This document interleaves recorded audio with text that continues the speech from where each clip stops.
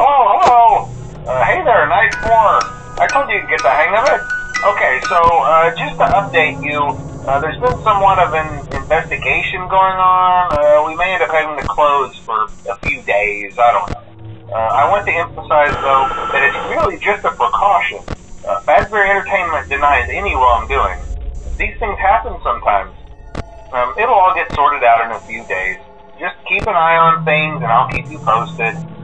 Just as a side note, though, try to avoid eye contact with any of the animatronics tonight if you can.